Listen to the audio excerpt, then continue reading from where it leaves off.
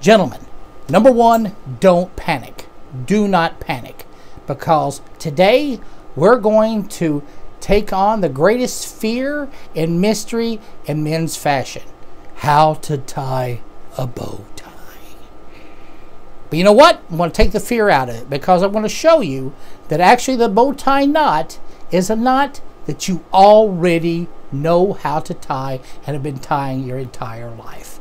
And I'm going to show you how here on Big Pretty Man. Hi, and welcome back to Big Pretty Man, a channel for the extra large man who wants to live his life large and in charge. I'm your host, Timothy Big Pretty Crowe. I'm a wardrobe and lifestyle consultant for the extra large man. And yes, folks, as I said in our intro, today we're talking about the mysterious bow tie. And the reason I call it mysterious is because I remember when I was a kid, and I would see sometimes, like on television or even, family, I would see the bow tie untied, hanging with a, in that strange shape it has. And I would think, wow, how do you tie that to get it right? That's got to be super complicated. And it was a little intimidating. And I think that the bow tie actually is intimidating to a lot of people. I mean, today, a lot of men I know can't tie a tie, and let alone tackle the bow tie. That wouldn't even be conceivable. And, and I will even admit that, as I was growing up, the few times that I had to wear a bow tie, usually when I had to wear a tux to a wedding or a prom, as a sartorial expert, hate to admit, but I wore the pre-made ties, bow ties. The ones with the strap and they're already pre-made. Yeah, I admit it. I did it rather than try and tackle to try and learn how to tie the bow tie. And you know what? A little bit in my defense is that I never thought that the bow tie would be something that I would normally wear. The reason being is because I do have a big face and I don't really have a neck. I mean, I always tell people I don't have a neck. My head just sits on my shoulders and a few ball bearings in there so I can swivel my head a bit. That's about it. So I always thought putting a bow tie on would just be like, gift wrapping my chin, like I'm giving my head away for Christmas as a gift. So I didn't really see much point in a bow tie, and I avoided it. However, recently, due to my wedding, a lot of the gentlemen in my wedding did not know how to tie a bow tie, so I'm like, well, guess I'm going to have to learn. So I did learn how to tie the bow tie, and I was actually fascinated to find that it's actually a knot that I already knew how to tie, and I'd known how to tie since I was about 5 years old. Yeah, but we'll get into that later. First, well, let's talk about the bow tie itself. The bow tie, it definitely makes a very bold statement. It's not one that's seen as often today as it would have been in the past, but it is still a very, it gives a very neat, a very precise look. A very clean look.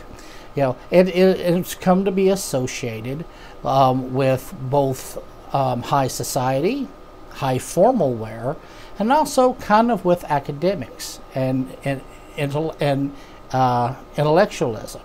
If you think about it, professors wear bow ties. That's what we expect in our culture. It's become a stereotype. Einstein wore bow ties. We see, Bill Nye the Science Guy wears a bow tie. But also we see it in the highest level of formal dress for men. In white tie and in black tie, the bow tie is required. You can't replace that with a tie. It would just be horrible. I've seen that done with tuxes, and it's horrible. You're supposed to wear the bow tie. So, so at the highest level, white tie being the highest, the bow tie is the highest tie you can wear. So, but the bow tie is not just for that formal wear, or even just for professors. It is always a very sharp look. It's a sharp look that can come out, whether you're wearing a suit or whether you're wearing business casual. It definitely sets a certain tone. You know, and this is a tie that you can go for a lot of different patterns and colors. You know, polka dot ties, stripes. You know, a lot of imagery on the ties. So you know, the bow tie definitely makes a bold statement, and it's not actually ever went out of style. You can still wear a bow tie, and it'd be perfectly acceptable to any event, whether it be a high formal event or just a simple mix or a cocktail thing. You can wear the bow tie. You can even wear it in and kind of sit in casual wear, kind of dressy casual wear. Okay, so next let's talk about the history of the bow tie. Where did this particular tie come from? Well, actually, it comes from the same place that regular neckties come from, long neckties, and that is from the cravat. If you see my video on the cravat in its history, you know that the cravat came from during the 30 Years' War back in the 17th century. When we had Croatian soldiers coming into France, they wore these very elaborate neckerchiefs that they tied in a certain way. And the King of France really liked this, and I think it was Louis XIII, and he demanded people start wearing them, and then all of a sudden they become the height of fashion, and when they evolved over time.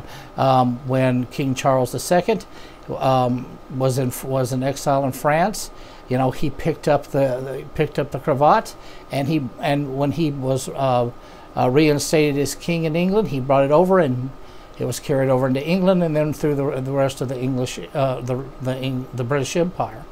So it became the standard wear, and the cravat went through a lot of different evolutions and evolutionary trees branched out from the cravat. Both the normal tie that we wear today evolved from out of the cravat, but also the bow tie. What happened with the bow tie is that first they started tying knots in it, to pull it tighter, and they put the typical bow knot in the front, and this was known as a stock tie, which is very popular in the 18th century. You see a lot of the gentlemen of the Revolution in America, such as Thomas Jefferson and others, wearing the stock tie, and you see they've tied little bows in. Well, as time went on, that bow tie to the cravat started to evolve. It went to what's known as a lavalier, which women mostly wore, with this big, huge bow. That style came out, but also men were wearing that, and children wore them. And then over time, as when suits and when day suits and then tuxes came in, that tie had evolved and it shrunk down, and you end up with the bow tie, which by the mid 19th century it become the standard tie. By the early 20th century, of course, the Great Gatsby period, the bow into the 1920s, the bow tie was the height of fashion, and sophistication. So that's the birth of the bow tie. Okay, now with a little of the history behind us, now let's get into the nuts and bolts about how to tie the bow tie. Now, before I start, I will say this. I know it's very easy to go to the pre-made bow ties, the ones that are already pre-tied, and they just have the strap that goes around. The ones that we all use for the prom as when we were kids, and that is probably the most popular cop-out, so that you don't have to learn how to tie the bow tie, and probably the reason why that most people don't know how to tie it, and it still remains a bit intimidating. It looks like a headache to try to learn, and most people just don't have that kind of patience.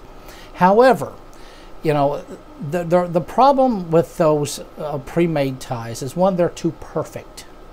They're a perfect bow, and that doesn't look right. That shows. You don't want a perfect bow. Just like I talked about with those pre-made pocket squares, that come in this little thing you stick in your pocket, that are perfect.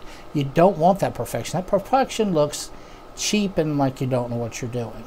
Same thing with the bow tie. If you have on the pre-made bow tie and that perfect wing, propeller wing, then it shows. It is the same impression. It looks like that you're afraid of it, or that you don't know what you're doing, and it looks cheap. It does not look authentic.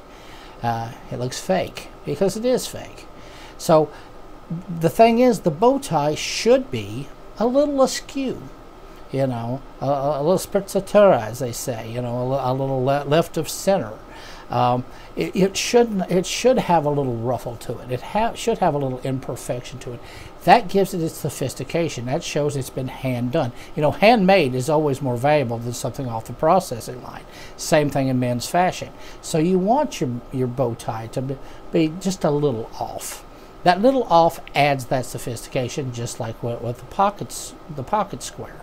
Now, as I said, most people, most men, I think, are a little intimidated by the bow tie. They see that tie and they think that just looks complicated. It looks like it'd be a headache, and who's got the patience? And I've known a few men that have tried to learn how to tie it. And by the way, there are a lot of really good instruction out here on YouTube. People showing how to tie the bow tie. Find one that works for you. As well as with mine. But what I'm going to talk about in tying the bow tie is the concept behind it, which may help with the instruction, with the putting it together, exactly how it works. And what I'm going to tell you is that this knot to the bow tie is a knot that you've known how to tie since you were about 5 years old. You already know it, and you just don't realize it. And what am I talking about? I'm talking about when you learn to tie your shoes. Folks, it is the exact same knot. You're just doing it vertical. That's the only difference. It's the exact same process. It is a bow. If you look at when you tie your shoes, and you think about it, you have a loop on top on one side, and you have one of the end strings below. On the other side, you have the end string above and the bow below. You have the same thing with a bow tie. See, I've got a loop. I got a loop here, and this is on top of it. But on this side, this is on top, and this is the loop. So it is exact. See, top, loop, loop, top. It's the exact. With the knot in the middle. It's the same knot. It's the exact same knot. You're just turning it a little different way. And the reason that people are sitting struggling with this thing is they're not aware of that, number one. And number two, we've been tying our shoes since we were small children. Little kids, if you ever taught them to tie a shoe, it takes a while, and they get frustrated, same as we do with a bow tie. But eventually, it becomes automatic memory. It becomes rote memory. It's automatic pilot. You tie your shoes, you don't even think about it. You just, and you tie your shoes. I'm doing it here without I'm miming it, but I'm getting the moves right because my hands are trying to do it. That's why, and we're used to doing that with our shoes. It's the same, but it's the same knot. And if you start thinking in deconstruction, really think about how you tie your shoes, it's going to help. It's going to help you tie the bow tie. Okay, so what I'm going to so I want you to think about it. When you tie a shoe, how do you start? You tie a cross knot. Okay, a cross knot or a half square knot. You make a loop, you circle that loop, and then you take the loose end and you push it through the gap, the loop you just made, and pull. Right? Think about it. Think about tying your shoe. Round and through. Circle, around it, tuck through, pull through. And I want to show you, that you tie the bow tie exactly the same way. You're just doing it at a different angle. Okay, so you know what? I'm going to take this bow tie off and I'm going to take this vest off so you can see the contrast a little better. And I'm going to show you as best I can. It's a little tight for me to do it, to really get in there and show you. But I'm going to walk you through and try and show you best I can how to tie the bow tie. So let's get with it. Okay, folks, so here we go. So let's try not to panic. All right, so first, after you've made sure your tie is set to your neck size, take the tie, just like any other tie, put it around your neck. Okay, simple enough. Make sure that it's even on the back. All right, put it around your neck. All right. Once you get it around your neck, now you're going to do just like any other tie. You're going to make sure one side is longer than the other. So on your right, make sure this right side, bring it down a bit. Not too far, like that. Now, so about like that. Now what we're going to do is just like you would do like with a Pratt. You're going to take the large end and go over the short end like this. Make sure that you cross kind of above this bulge here, so you still have the bulge shape here, okay? Now, take this and from the bottom, take it up and pull it through. All right, now we've made a half square knot and pull it tight. Make sure you get it tight, good and tight, as good as you can. Make sure it's behind the neck, okay. Now, when you make, think about when you make a square knot, when you're tying your shoe, what's the next step you do? You make a loop. So that's what we're going to do.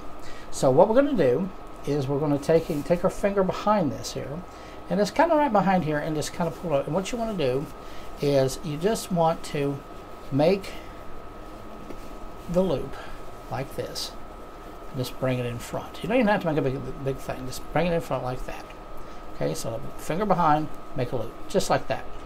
Now you see it kind of looks like a tie, right? A bow tie. Now what you want to do, think about it. When you tie your shoe and you've made your loop, what you do, you take the string and go over top of the loop and then stuff it through, and that's what we're going to do. So take this end here, and you want to kind of make sure it's still straight at the top, and pull it down like this, just like that, over top of your original loop, okay? Just like that. Now as you see, you kind of straighten it up. Alright? Now you see, you start to see the beginnings of a tie. Now, like I said, what do? After you made your loop when you tie your shoe and you circle around the loop, which is what we've done here, what do you do next?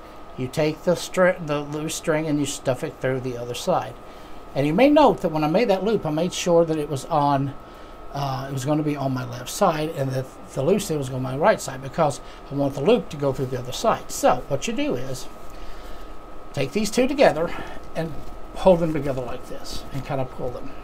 Okay? Now, if you look here to the side, oops, let me slip up here. Now if you look here to the side, what we have is we've created a hole here in the tie. And what you want to do is you're going to take this end of the tie like this, and you're going to stuff it. You're going to stuff it through like this. So take the tie, and this is going to be a little hard because the hole's a little small for me, and just stuff it through there, just like that.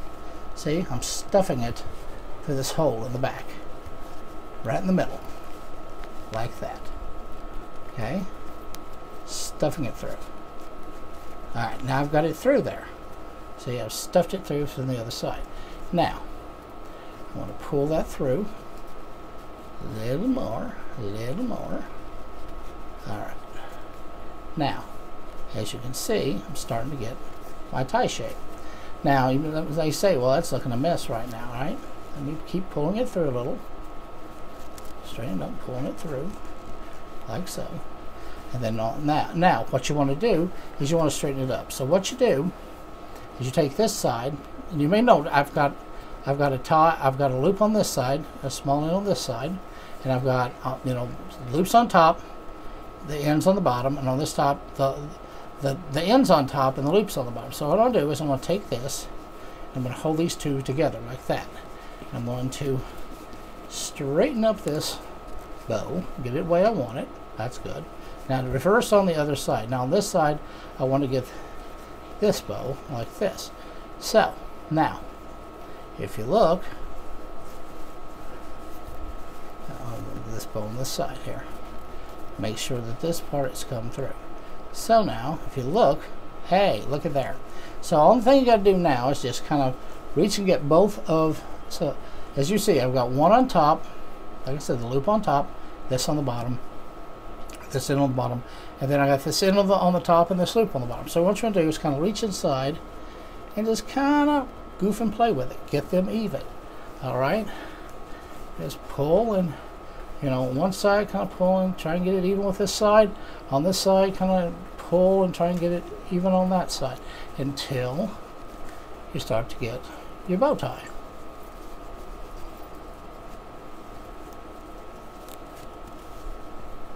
And straighten up this thing in the middle. voila, I have the bow tie. A little off center, a little left to center, as they say, but that's what you want. And like I said, you can keep poking and playing with it till you get it the way you want it. I'm pulling on this side, pulling on this side. So basically, it's just like a tie on my shoe.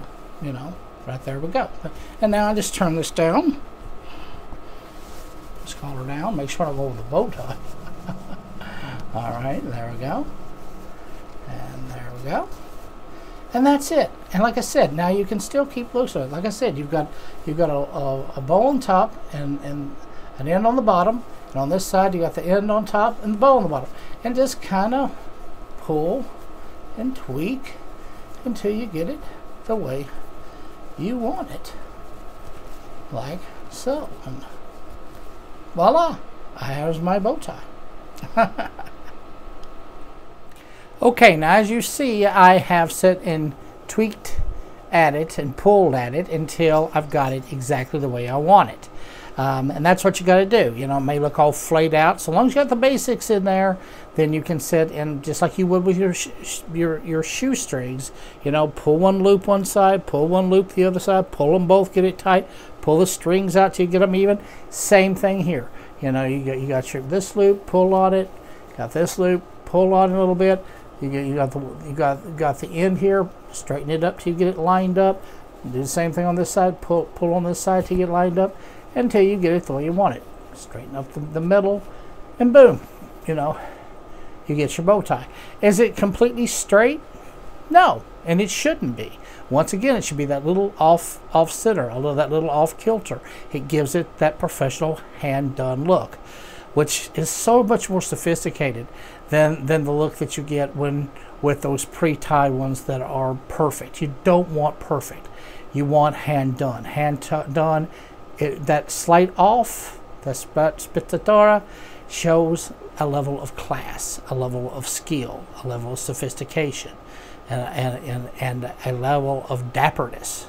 And that's what you're going for, to show yourself to be a real, sophisticated man, and a real debonair man. And the slightly off look is going to give that to you. Now, like I said, go out. The bow tie, it's a wonderful accessory. It's one that I'm glad that in my own discovery that I've made. It looks great. It's one of the few ties that looks great whether you're with, you're doing it in formal, whether it be white tie or black tie. If you're doing it in business, or if you're doing it in business casual, it still works. You can even wear it somewhat casual. The bow tie is extremely versatile. Is versatile even more so than your regular long tie. And I'd highly recommend going out and getting them an array of colors and the polka dots and all of that. It brings that level of sophistication, also brings a level of intelligence. It gives you that intellectual look, and the debonair look, a look that you could really rock. So, okay, folks, that's what I've got on the bow tie.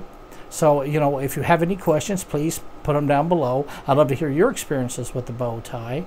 And, maybe some different ways that you found some tricks to tie it. I'd love to hear that. And so, don't be sure to give me a like down there and subscribe if you like what I'm doing here on Big Pretty. Join the Big Pretty Nation. And, so go get yourself some bow ties and put them on. And you know what? You stay pretty.